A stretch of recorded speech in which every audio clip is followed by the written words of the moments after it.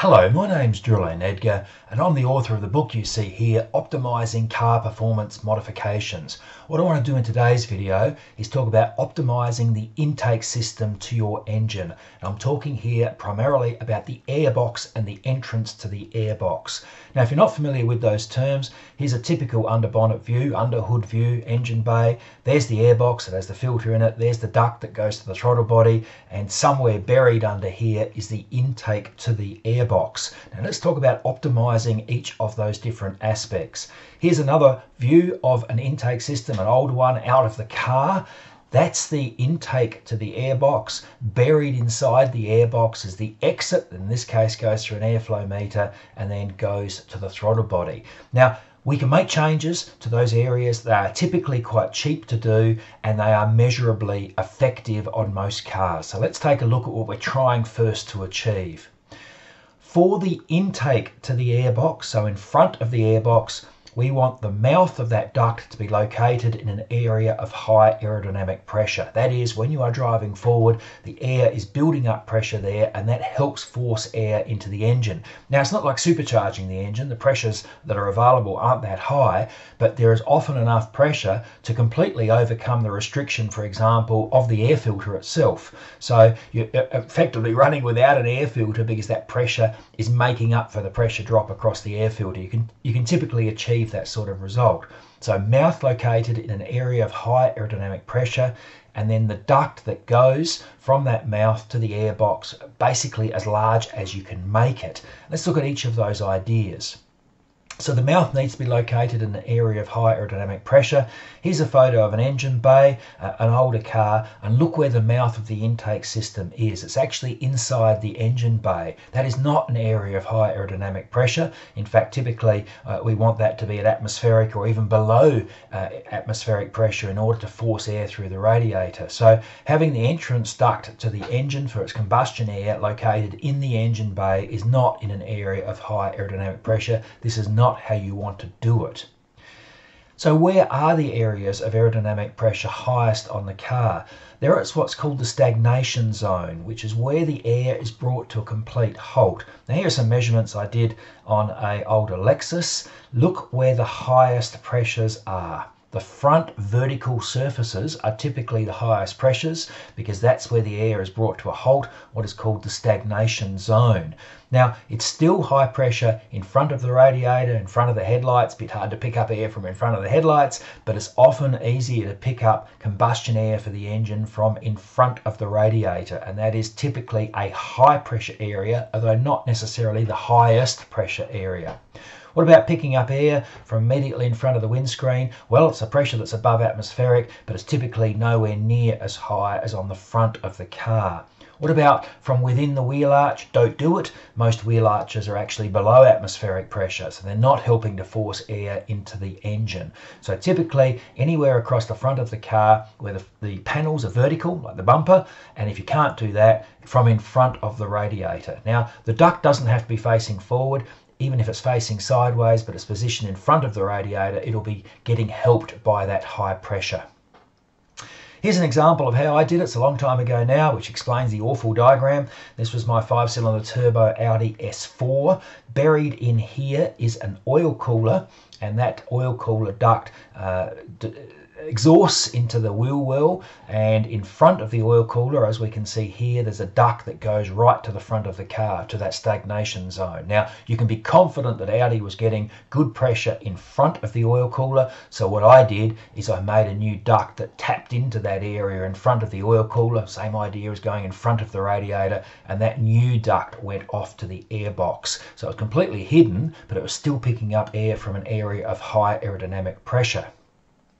What did I do with that earlier car? I showed you an engine earlier where the duct was just positioned in the engine bay. Well, that was actually my little Honda Insight. And here what I've done is I've extended that duct with a rubber elbow. I've brought it through this plastic panel, which once existed. I've now replaced it with foam, which I've just spray painted black, which is really easy to put into position. I've got a bell mouth on the front. I'll talk a lot more about bell mouths later on. And you can see it's picking up air from basically in front of the radiator. There's the radiator, so all this area in front of the radiator and the air conditioning condenser as you're driving along is a high pressure area. So I'm picking up air from that zone. And that's a good example of how to actually do what I am describing. The second thing is you want the duct from that air pickup to the airbox to be effectively as large as possible. You don't want any pressure drop in that. Now, here's an example of a duct that I made for one of my cars. This is before it was painted, and you can see here it's just been made out of plastic plumbing.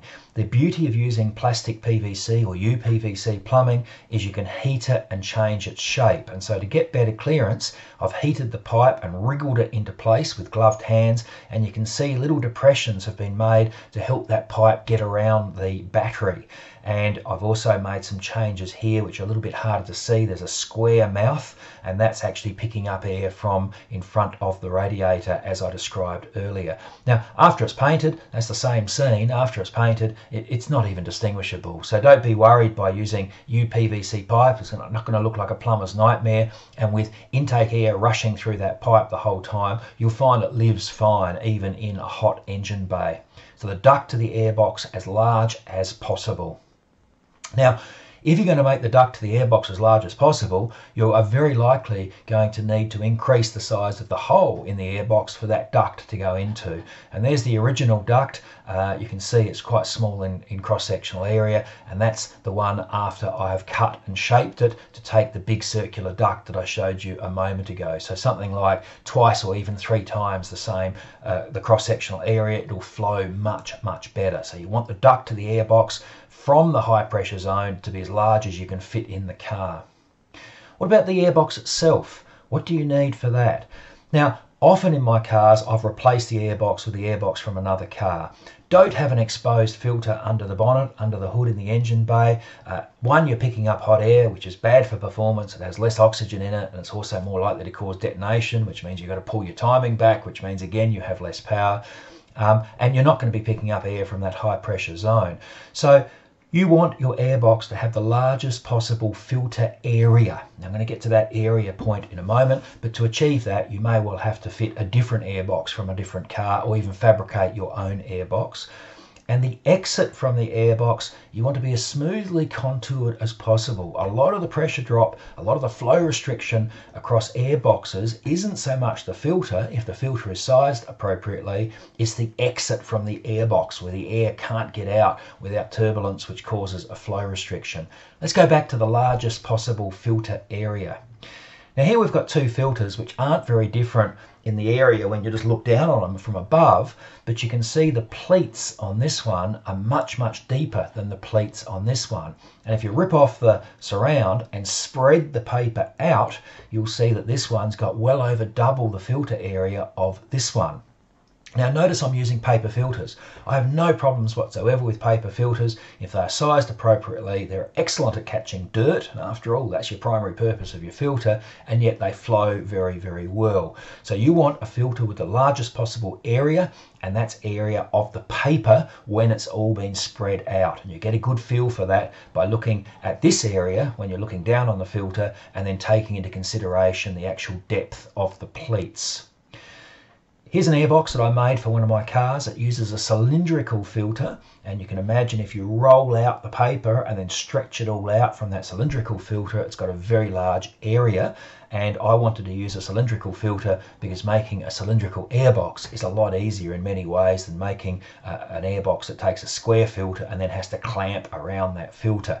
Here, basically, if you use some truck exhaust tube, you've got most of the airbox made before you start. So don't forget cylindrical filters as well. Lots of trucks run big cylindrical filters if you're looking for one that you might be able to fit maybe inside the bumper or a place like that. It doesn't necessarily have to be in the engine bay. Now, what about that smoothly contoured airbox exit? I said there's a lot of flow restriction on many airboxes on the exit. Now here, the whole top lid of the airbox is one beautifully smooth contoured airbox exit, and you don't get much better than that. You can see there'd be almost no flow restriction with the air having passed through the filter and then being gathered up and then flowing out of this contoured shape. Now it's pretty unusual though, not many airboxes look like that, so typically what you're actually working on is the duct inside the airbox trying to improve the flow out of it. So here's an example of one that I've done. On the left we have the standard airbox, and the diameter of that exit was very, very small. It was actually a little bell mouth exit, but it was a very small diameter, and so I removed that and then made this new bell mouth exit. You can see the pipe goes right through, the new pipe, and it's much larger diameter than this particular one. Now, how did I make that bell mouth? I'm going to cover making bell mouths in a moment, but in fact that was just plastic tube, UPVC pipe again. I heated the end, I forced it down carefully over an inverted curved china bowl, and that flared the ends beautifully. A little bit of sanding to shape, bit of paint, and your bell mouth exit has been finished. So you want the best possible flow coming out of the airbox, and often you can make these sort of changes quite cheaply and quite easily. So how do you make bell mouths? Well, I showed you one method then, but what about if you want big bell mouths, for example, on the intake to the airbox where the duct is picking up air, the outside high pressure air? Well, if you're working on a low powered car, have a look at bell mouths from more high powered cars, from the air boxes from those cars. You might be able to adapt it or move it across. That's a really nicely shaped bell mouth. Or here I'm using a subwoofer vent, and they've got nicely flared bell mouths as well. And the advantage, and here's one fitted to that airbox I showed you earlier, the one that I fabricated, the advantage of subwoofer bell mouths is they're available up to huge sizes. I just found this one, which is 6 inches in diameter, 150 millimeters in diameter, and that'll be enough for a lot of power. I'm not suggesting you necessarily have to go this big. It's going to be very hard to fit it in, especially in a high pressure area at the front of the car, but these things are available. They're relatively cheap, and they're very well curved and shaped. Another thing, which is from left field, is over the years I've sometimes used these sorts of cake dishes. If you look on the other side of the cake dish, this one's turned upside down, you'll often find they've got a nice plastic bell mouth. These cake dishes are available very cheaply. You just cut them out, cut out the end, and then you've got your bell mouth. And if you want a really large diameter one, this one's in metal, in steel. Here's one. I think they're called for donut cakes or something like that. I'm not a baker, but you can see you could easily cut that flange out and then weld an extension on, and you've got a really outstanding bell mouth for a high powered car. Or you can make your own from aluminium. I cover how to make this in another one of my videos, but it's basically made on a lathe, spinning out that curved shape and starting just with a piece of straight 50 millimeter diameter aluminium tube, a couple of millimeters wall thickness, and I think you could probably use that same approach for bigger diameter ones. But honestly, I think the subwoofer vents or the cake tins are probably a better bet. This one was being welded inside the exit of an intercooler in the end tank, so it had to be made of metal. And look, if you want, you can measure the effectiveness of everything I have been describing. In the book, I actually cover how to measure flow restriction by measuring pressure drops. I typically use a magnehelic gauge like this, but you can make your own water manometer for basically nothing and do this testing. You can actually measure and see if your air exit is improving things. On the airbox, you can actually see if you are getting positive pressure in the airbox at speed because you're picking up air from an area of high pressure at the front of the car. So you don't have to, but if you want to actually see precisely what you're doing, the tools are available to do that quite cheaply and described in this book, Optimizing Car Performance Modifications. It's out now. Thanks for watching. Bye.